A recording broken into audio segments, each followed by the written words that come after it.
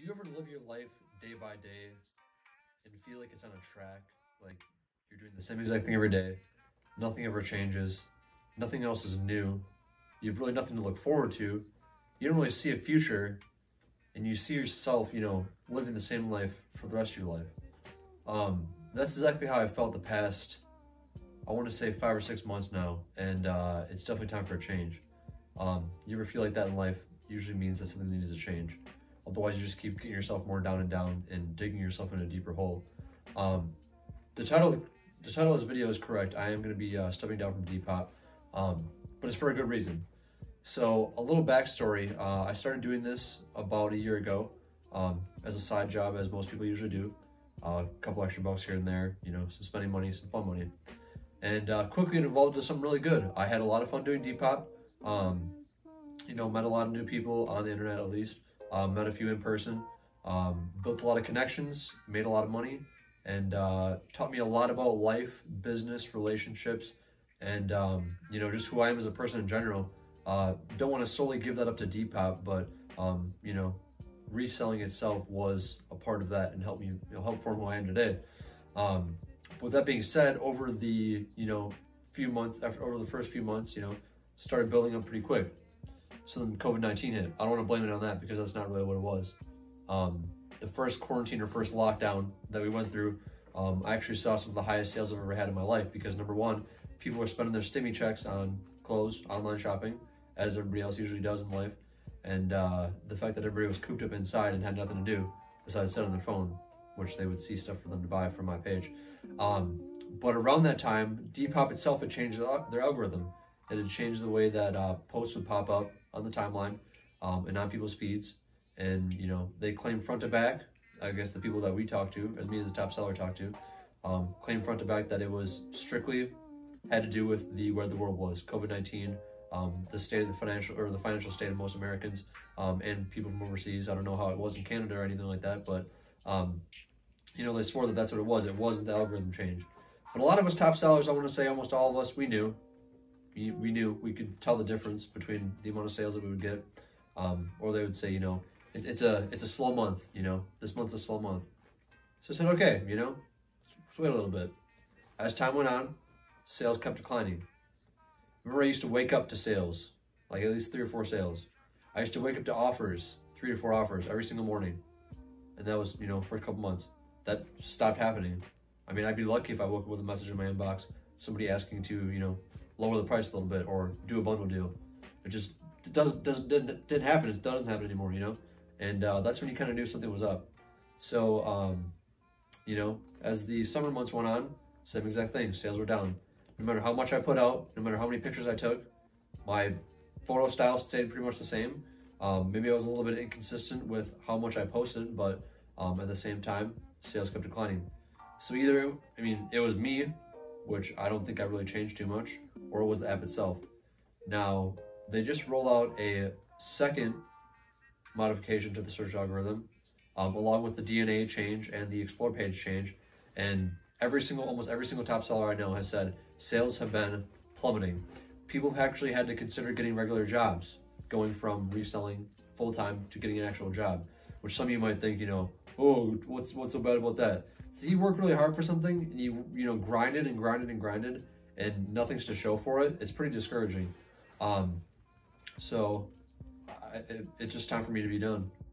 So before I make this statement, I want to make sure that it's known that it has nothing to do with the Depop employees, owners, application manufacturers, or anything like that. But the entire stigma built up around that app is to compete, which is good because it gives you motivation. But at the same time, it is to compete in a manner where you almost feel like a robot. That's how I felt, Pump out as much stuff as possible, get as much stuff listed as possible, get as much stuff moved as possible, which is cool and all, but at the same time, my favorite part of it was the hunt, going out and finding these pieces. And when you have to compete to be at a level of most other top sellers, otherwise you're not going to make money, it takes the fun out of it, Wake up, go source, come home from sourcing, wash your inventory, picture your inventory, list your inventory, write the descriptions, make sure it's consistent each day, put it on a clothing rack or put it in a bin. Someone gives you a low ball offer, someone gives you a crappy offer, someone asks to do a bundle deal, you make that deal. You package stuff up, you slap a label on it, you bring it to the post office, you wake up the next day, you source inventory. I mean, for some people that's fun, and I get that. And for some people it's a good rush, you know. They enjoy the hard work of it. But for me, it was extremely dissatisfying, and I was, I mean, quite frankly, getting fed up with it. I did feel like a robot, and to have to compete, I had to, you know, basically get as much stuff as possible. I wasn't able to curate as much as I wanted to. I wasn't able to handpick and select as much stuff as I wanted to. I gave it a broad spectrum of vintage, and I started grabbing whatever I can find, you know. Almost like, what's a good way to reference it? Quantity over quality, and that's not what I was about in the beginning, and that's what it turned me into. So with that being said, what I've decided to do in a whole is, like I said, first off, take a step away from Depop, but something even more exciting. So some of you may or may not know, my sister passed away in a car accident. I should say was killed in a car accident on April 26th of 2020. And my grandfather died in July of 2020. So with that being said, going through those experiences alone has, you know, really brought to my attention that life is so short. It is too short to be worried about anything. Obviously be sensible in life, but all the small stuff that I worried about on a day-to-day basis didn't matter anymore. You know, any fear that I had for myself or my future didn't exist anymore. Fear of death, doesn't bother me at all. To be quite frank with you, I mean, maybe in this situation, if I was, you know, somebody had a gun in my face, it'd be a different story. But going through that kind of stuff really toughens you up and makes you open your eyes to what really matters in life. And, you know, with that being said, I just want to be free and do what I want, because I'm not going to let anything or anybody get in my way and tell me what I'm going to do or how I should live my life. And that goes for anybody.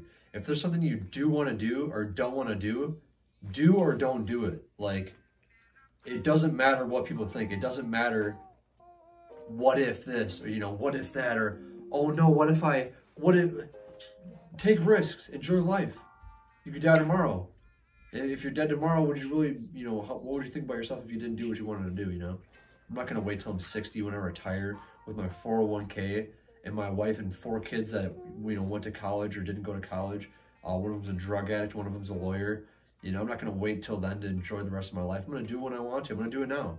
So with the, you know, mood from being locked up or on lockdown, you know, everybody being pushed away from each other due to politics and COVID-19 and stuff like that, along with 2 really close deaths, I've had a really shitty year. Really the only good thing about this year, I feel like, is the fact that I have built up a business and thrived off of it.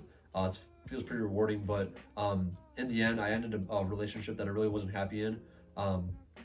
And now I'm at the point where I want to be free, I want to spread my wings, and I want to do what I want. I'm going to do something that I've wanted to do for a long time. So I am going to buy a van. I'm looking at a conversion van. I'm going to gut it out completely and turn it into a house or a travel vehicle on wheels. I really don't like the term van life. I feel like it sounds too cliche. You know, I'm not going to be one of those, you know, wake up on the California coast with the, you know, sunrise and the cool salt mist, you know, ocean in my air. It's not going to be like that. You know, I'm doing this for myself. I'm doing this to travel. I'm doing this to meet people. And I'm doing this to build new fun experiences as well as make some money on the way. So, like I said, taking a step away from Depop. All my stuff is still for sale up until May. I'm going to lot all of it out in wholesale or raffles or bids. Or auctions, I should say, not raffles, I'm sorry. But other than that, I'm going to focus on bangers and wholesale. So if any resellers are watching this and they need wholesale for their shop, DM me on Instagram at @NickNickVintage. I've already sold at least 5 or 6 wholesale boxes in the past, 2 weeks to some pretty big top sellers. And we're talking like 20, 30 items a piece. So there's no limit to how much you can spend. Obviously, it's all up to you, your budget. Depending on what you want to look for, we can work on that and stuff like that. But yeah, I'm going to be doing this completely from the road. I'm going to be reselling from the road.